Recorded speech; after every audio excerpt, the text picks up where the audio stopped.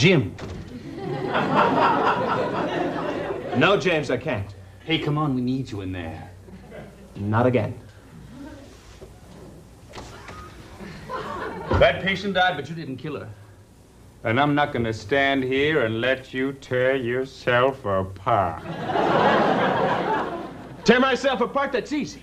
It's putting people back together that I'm having a little trouble with. Jim, you're not a doctor. You're an orderly. You clean up after surgery, that's all. We're a team in there. Right. And your job is to clean up after the team makes a mess. Well, this old boy, he ain't got it no more. It's time he pack, he bags, and go. James, it's over. If it's over because you want it to be over, I'm glad. But if it's over because you believe you had something to do with the death of that patient, you're wrong. You just clean up. A bucket, some water. What are you saying? It's not my fault? Not at all. God, James. What happened? What happened? We doctors were removing a clusteatoma from Miss Putney's head. And when you left to empty a wastebasket for 2 minutes, we lost the patient. How is that in any way your fault? So what are you saying? If I hadn't left, she would have died anyway? She would have died whether you were in the room or not. You have absolutely nothing to do with the operation. Sometimes we even forget you're in the room. Yeah, right.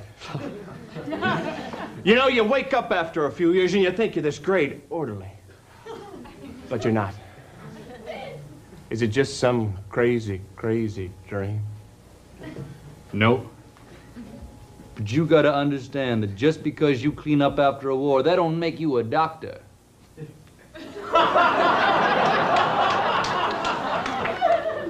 Nothing's real if you don't believe in who you are. If you don't believe in yourself, it's over. You're done.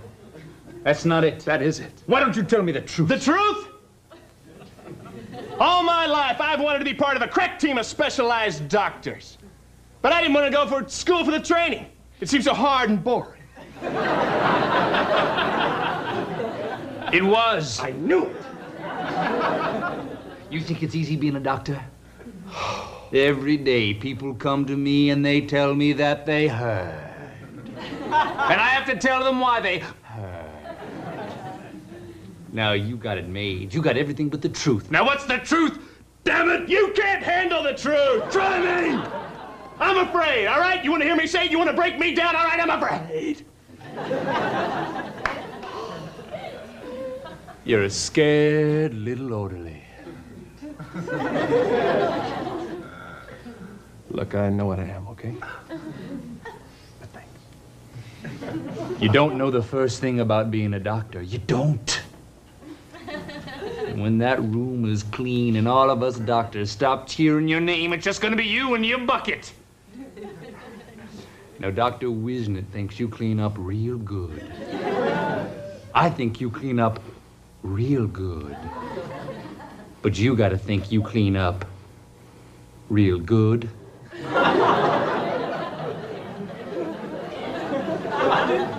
And if he dies? If he dies, then at least he dies without any blame going to the orderly. And I know you can live with that. You know, I think you're right. Of course I'm right. Let's see if I got this straight. Doctor. Orderly.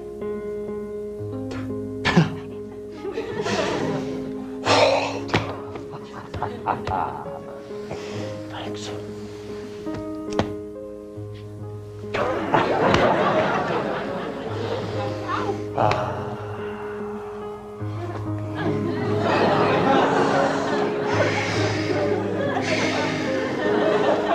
Doctor. Orderly. Where's the doctor? Where's the doctor? Who's the orderly? Who's my orderly?